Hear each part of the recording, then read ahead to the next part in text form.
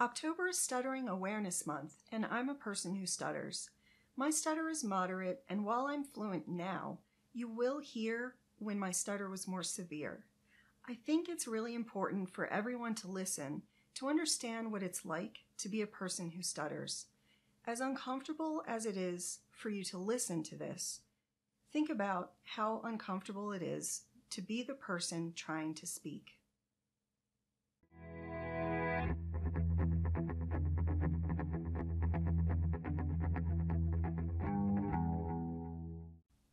Hi, my name is Shelley, and I'm a Sitecore MVP and Pluralsight author, and today I'm going to react to my very first attempts at making videos. First video I ever tried to do was for Sitecore Adaptive Print Studio in 2014. It didn't go well. So in the code behind, let's have a look at what the code actually does. So if you look at the using statements to start, there are two using statements that are your main. I'm just going to pause it for a second. I think it's important to note here that I stutter, and at the time I was recording this, I was having health problems and I was taking prednisone. One of the side effects of that is stuttering, so my stutter is generally moderate. It usually isn't a problem. You know, I have pretty good control at this point, but during this time in my life, I just couldn't really control it, which is why you hear a lot of the pausing and repetitions, and I sound very prescribed. I sound very scripted, like I'm reading off a script. I'm always reading off of a script, actually. That's still true now. Statements for print experience. I always have problems with M's or any consonant where you projects. Close your mouth. Sitecore Print Studio Publishing Engine and Sitecore Print Studio Publishing Engine helper. You can hear that I'm over enunciating everything because I'm trying so hard not to stutter. For the project path in the Sitecore content tree. Next, I am getting. So a pro tip for anybody who's doing training and recording their code, don't do this. Don't highlight the code with your cursor. Use Camtasia's highlighting tool after it's recorded. It'll be so much easier to read. PDF. Next up I have the print options. Now print options are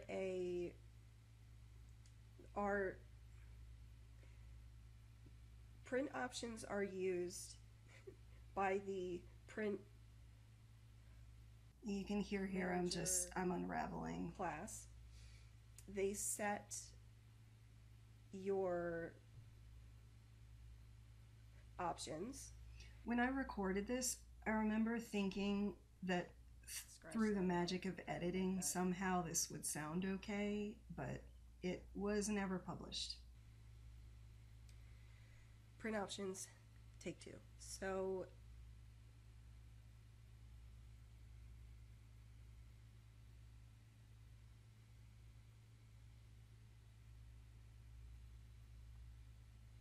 print options are parameters that are used by the print. You can hear here I'm getting really frustrated. I'm just so mad that I can't do this. When print export type. A couple months before this, before I was sick, I wouldn't have had a problem talking into a microphone. JPEG or Flash. The next option I have is result file name, and that is simply the name of the PDF. And the last option I have here is use high res, and that is telling the print manager class. It's very rare that I do repetition type stuttering. My stutter is generally more blocking and pausing, and facial tics. Those are fun. Images versus the low res. There's no amount of editing that could have ever made that sound Next, okay. I have the print manager. This uses, the print manager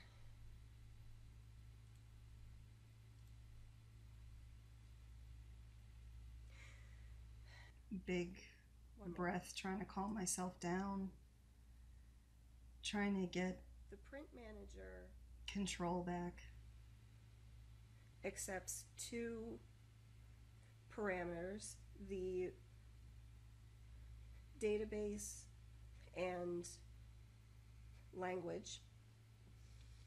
Then I have the string result. That is the result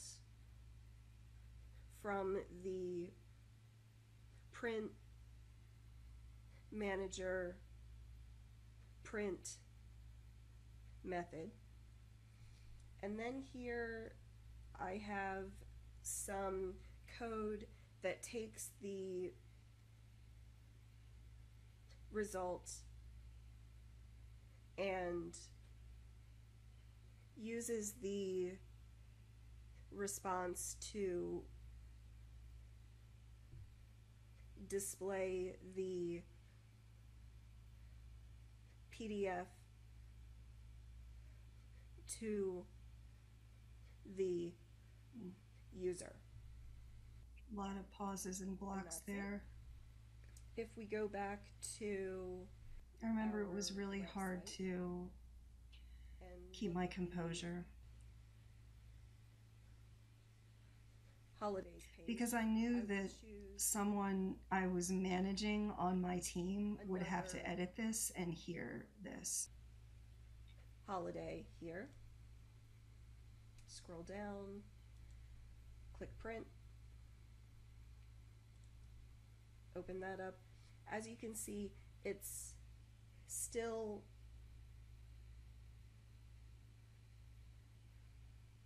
printing the battle of the hills item. That is a problem that we will now fix. So if you worked with me during that time, this is pretty much how I sounded all the time. Again, like I couldn't control my stuttering, and it was really hard and humiliating, honestly. This was just the start of my health problems that continued for many years afterwards, and clearly I'm okay now, but this time in my life wasn't great. So after that disaster, I did not try to do another video again until 2017. So by that time, my speech was a little bit better. I still wasn't in control 100%, but this was for a series of videos I did on YouTube to teach the fundamentals of web development. Hello world, my name is Shelley and this is a crash course. So by this time I was doing something weird with my voice where it was like high-pitched and I was trying to sound excited because I had noticed on YouTube whenever I watched a YouTube star's first stuff to their current stuff, you can hear their voice, their performance changed over time. And I was also, at this point, I was watching a lot of Stampy Cat, and he has a very high-pitched voice, and he's excitable, so I thought that that would be a good way to go, but it's a little, that means that you're I don't my know. favorite type of person, which is someone who It has just a doesn't work for me curiosity about anymore. a topic and wants to learn. Just in case you haven't met me before through my other courses, my name is Shelley and I have That picture there is from Rome when I hosted the Sitecore training summit or whatever. That was one of the best times in my career. Definitely, if that was pre-illness. Look at the old Pluralsight logo. This free crash course is for beginners and no programming experience. So all of this work with the cartoons and the animation was done by my husband Jason, who's currently behind the camera filming this, and he produces all my courses. He directs my performance as well, and he helped me come up with my overall performance voice. But the tool that he used to make this was called Powtoons. For people who just want to get their feet wet with web dev in general. There is a course manual that you can download for free, and it includes all of the code examples and descriptions from these video tutorials. You can download it by going to hofstech.com/webdev. And that manual still exists at that on Amazon. URL. If you are new to this channel, please click this. So I'll pause it there. One of the main comments on that video was, "Where's the lesson?" Because at this time YouTube only let you upload a certain a video with a certain time limit. So I split this course into 3 or 4 parts, I think, and the first intro part had a lot of views, and then the others did not, because people didn't understand that the next video was next in the playlist. That's definitely something that I would change now. So the next thing I did was I created a course on Udemy. It was a intro to ASP.NET MVC Azure, I think, and let's watch.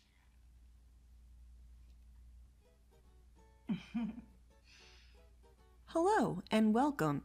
In this course, you will learn how I to was build right a up on the simple microphone in Microsoft this Azure one. .NET website. The music is Shelley, from and I will OC be Remix. your instructor.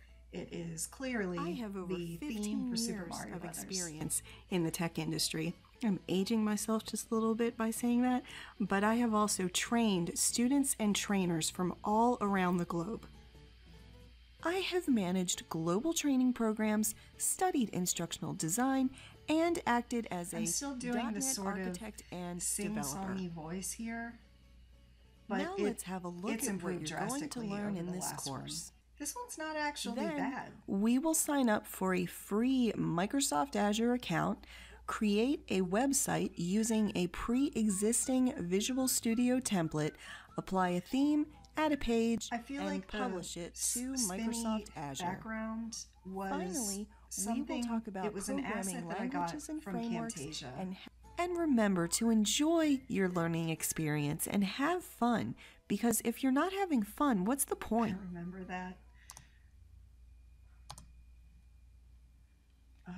If you're not having fun, what's the point? That was something that I put in there. So one of the reasons that my speech is a lot smoother here is because I worked out the fact that I needed to be scripted 100%. I can't manage doing the screen and the words at the same time. It's still that way. So what I did here was I recorded one line of audio at a time, like different files even, and I would repeat the line over and over and over, sometimes 20 times, until I had the muscle memory so that I didn't stutter. But I could only achieve that one line at a time.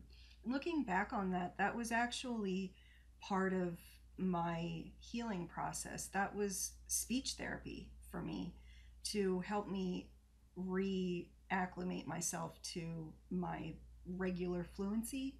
So I think that that really helped. But after this was produced and published on Udemy, Microsoft came out with free training, and then later on Microsoft partnered with Pluralsight to do their, to publish all of their training there, and the sales from this course, of course, plummeted. So the next one is my Pluralsight audition. This, I was so afraid. I really, really wanted to become a Pluralsight author. I knew that they were really selective. I needed a source of passive income. I had lost so many jobs because of my stutter and other things. I just wasn't in the right mental space to perform really well. So I tried out for Pluralsight. I contacted them, and I was connected to a acquisitions editor, and he talked to me about the whole process, and this was my audition. Hello there. My name is Shelley, and in this video, we will write an AJAX call using jQuery and MVC. For this one, I returned to the high-pitched voice. So this one again, I recorded one line at a time. I don't remember when I stopped doing that, but at some point, I was able to start to actually read a paragraph, and then I was able to read a couple paragraphs, until now I can pretty much read the whole script without any problems. So maybe I should try doing the talking at the same time as the screen stuff, which would really speed up the production process. Or JSON from a remote server using both HTTP GET and HTTP POST. I had so much trouble saying HTTP GET and HTTP POST. I remember sitting in the office and saying those words over and over until they lost all meaning. See, here I had learned the highlight technique. Instead of highlighting with your mouse, you highlight with the Camtasia highlighter. It's amazing how this sounds like I'm reading it all at once. This was literally, I recorded one line at a time and then edited it together. This was before my husband started to sit in on my sessions. I remember trying to figure out if I should say roots or routes, and I chose routes and just went with it. But kind of in everyday speaking, I say roots. It's funny to see these old Pluralsight slides too. They request that in your audition you have to use their slides. And spoiler alert, I did become a Pluralsight author, and I've been a Pluralsight author since 2016, so I've seen their PowerPoint templates and their overall designs change drastically over the years. In the home controller, let's create our action, public JSON result send result. All we are going to do in this action is return a JSON string using the JSON method and specifying JSON request behavior allow get. That's all we need to do. Wasn't that simple? Let's debug and test out our page. That was simple. One of the things that I learned over the years was to not say that something is simple, because if anybody's watching it and they're having a hard time, you're going to make them feel stupid. So nothing is simple. I'm teaching these things because people need to learn. I also stopped teaching on these like static websites that are literally the out of the box look. Now let's go one step further. Training's a lot more interesting when there's a story behind it that people can relate to. And when people can relate to something they're building, then you really have something special. They'll remember what you taught so much more than if they're building a static site. I think that my performance here is a little rushed. It's just one thing to the next thing. There's not a lot of explanation of what we just did. And I'm also I'm highlighting with the cursor sometimes, but other times I'm using the highlighter. And sometimes the highlighter, it could be cleaned up a little bit. It could be just a little bit closer to the actual line and not overlap anything above or below it. This looks much better. In the real world, chances are you will work that line, this looks much better. I said it probably 5 different ways. I remember saying, this looks much better. This looks much better. It's just part of the process. And our old outro that had nothing. That one was fun. I wasn't sure that Pluralsight would accept me. I wasn't sure if my performance was good enough or how I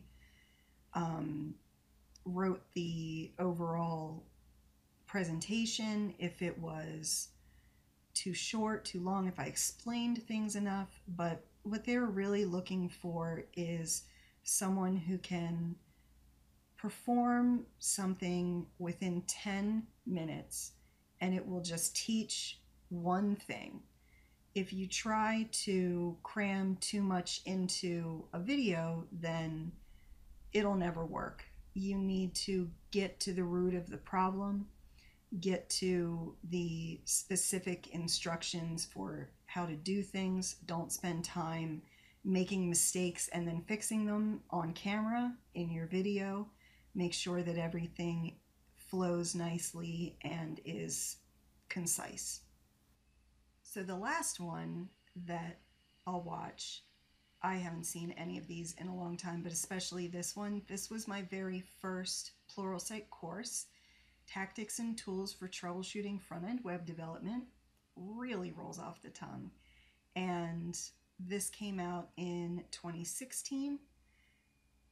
And ever since then, I've published about 2 courses per year.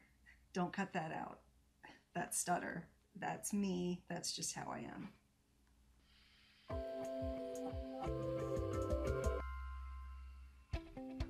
Hi everyone, my name is Shelley Benhoff and welcome to my You can hear here that I've drastically reduced the pitch of my voice so that it's more natural.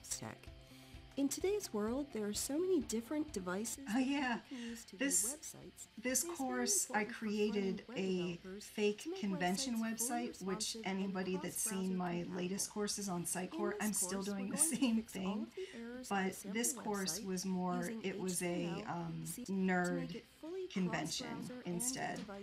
My latest courses feature a Sitecore fake SiteCon convention. It's really interesting. After I published this, I didn't really do any more front-end work ever again. I hope that you'll join me on this journey to learn how to troubleshoot any front-end web development issue with the Tactics and Tools for Troubleshooting Front-End Web Development course here at Pluralsight. I remember having to say the name of that course over and over until I could say it in one breath. It was very difficult for me. The T sound is one that you bring your teeth together, and if you think about your tongue placement there, your tongue has to be just gently at the roof of your mouth. These are things I think of every time I talk, so I'm exhausted most of the time. But overall, that was really good. That one I haven't really changed my overall presentation too much. I think that I'm way more comfortable in front of a microphone now, and I'm really proud of where I came from. That first video was excruciating to listen to, and I know it's excruciating for people who don't stutter to have the patience to not jump in and try to finish my sentences or get impatient and tell me that, I need to talk faster. Yes, I know. you know, that's not, I just can't sometimes. So that's it. That's where I started.